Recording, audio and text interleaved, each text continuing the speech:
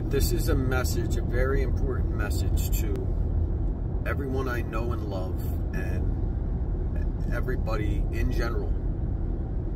I don't care if just pray right now. Pray, guys, because what's happening in New York City right now is not an accident. It's not natural.